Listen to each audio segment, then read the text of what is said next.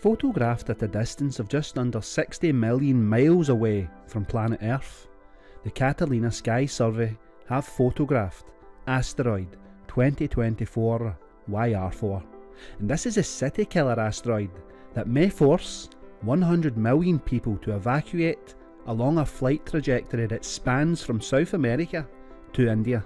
These new photographs will help astronomers and scientists to better understand how big the asteroid actually is and what it is made of. Necessary details when you may need to destroy something that is thought to be over 100 meters in diameter.